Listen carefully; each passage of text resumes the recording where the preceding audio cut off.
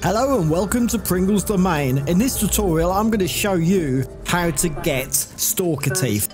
First of all, you need to release a grav trap in the kelp forest right next to stalkers and salvaged metal.